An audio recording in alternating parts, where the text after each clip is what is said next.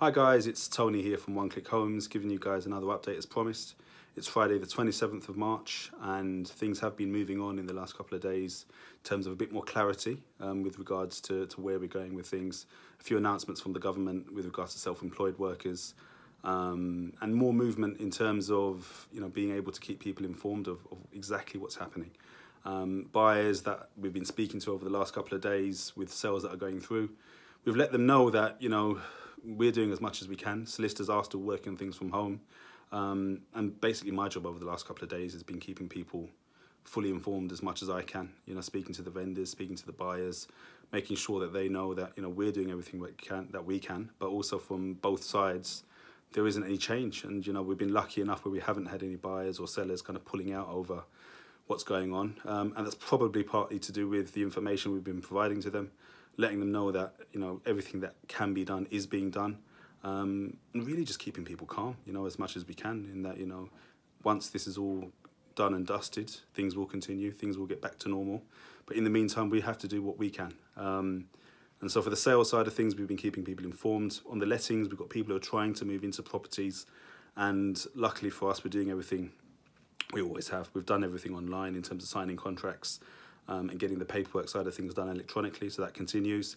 We've got people who want to move into properties, and the ones that are vacant we're going to try and go ahead with.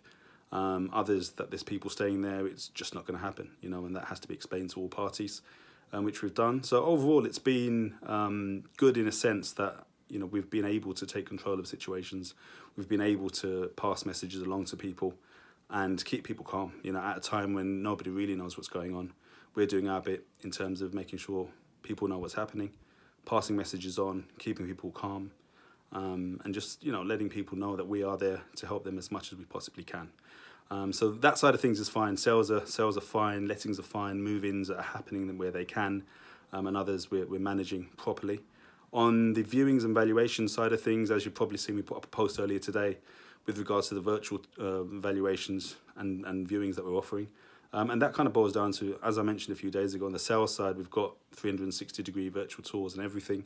And also on the letting side now, on properties that we've got, we can't do the viewing. So people are it's funny because people are still phoning up and saying they want to view the property.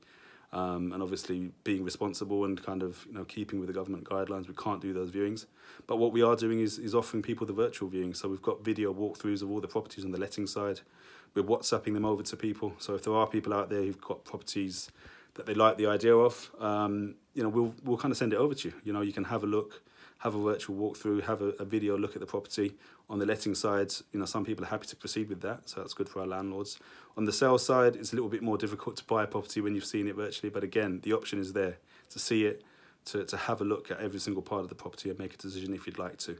And on the valuation side, it's a time of year where things normally are busy in terms of people making decisions of moving forward, selling their properties, buying new properties. So people have always wanted valuations around Easter time.